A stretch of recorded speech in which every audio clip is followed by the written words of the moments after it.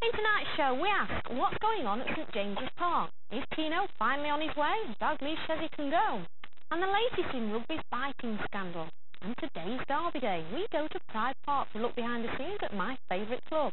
All that in a mo, but first, a fan's eye view on the continuing saga at Newcastle. Tino, the Toon Army favourite. Flamboyant, unpredictable. The Colombian hitman who put 3 past Barcelona in the Champions League. But it now looks certain that he will be returning to Italy, and the fans aren't happy. Sport Live spoke earlier today to a couple of St James's Park season ticket holders. With the likely departure of Tino Asprilla for his old club Parma, they believe it's time for a few drastic measures.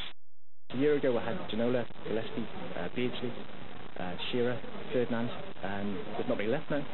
Shearer's been injured for the best part of a year. I reckon we'll sell Shearer myself, get him back fit, sell him maybe 20 million for the World Cup, and buy a holding strike force for next season, write this season up, and see what happens next year. But it's a shame Asprilla's gone, because Tino's a fantastic player, always has been. I always think he's a special player. Just wish he was still in a black and white shirt, but it sounds as if he's definitely going, which is a sad loss, sad day. Alan Shearer's injury, exit from Europe, and the purchase of hand-me-down strikers such as Ian Rush. The current side are a pale imitation of the one assembled under Keegan. The sale of Asprilla, their only real attacking option, could bring further problems. We'll be forced to play Shearer far too early, and he'll come back and he'll get injured regularly because he's been played too soon. And he'll have a sort of career downward spiral like Brian Robson at Manchester United, where he's constantly injured for years and years and never gets back to his full potential.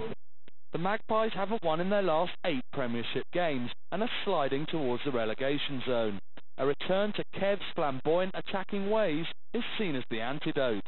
There was a period last week against Liverpool, just after the half-time break, when Kaspaya and Thomason were brought on, where for 10 minutes we were playing Keegan champagne football, and that was very good to see, but obviously we weren't able to sustain that and ended up losing the game, which was a bit disappointing. So yes, obviously we'd love to see a return to the glory days of Keegan. It's a shame they're over. I mean, Dalglish hasn't exactly set the club on fire. Keegan himself said today that if Asprilla is going, the club need a big signing. The fans agree. To be anything like a big club Newcastle should be and deserve to be, you've got to buy a world-class player as a replacement. So you've got to look forward to Europe, possibly some of the German players, maybe the South American, possibly some of the young Brazilian striker. Exactly who I don't know, but it's got to be a big name, otherwise I know I'm not happy, and I'm sure the rest of the Toon Army won't be happy either.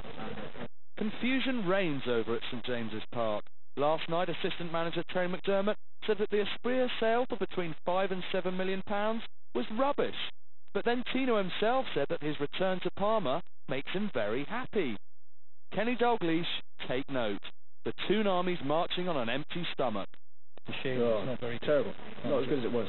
Not enjoying it at all. The days of Keegan are long gone, unfortunately. We've showed back, but they're not. And Newcastle have confirmed that a deal between the club and Parma is underway for the sale of the Colombian striker. More from our friends in the north, same time tomorrow. The poor old Toon Army have got more than a few problems at the moment.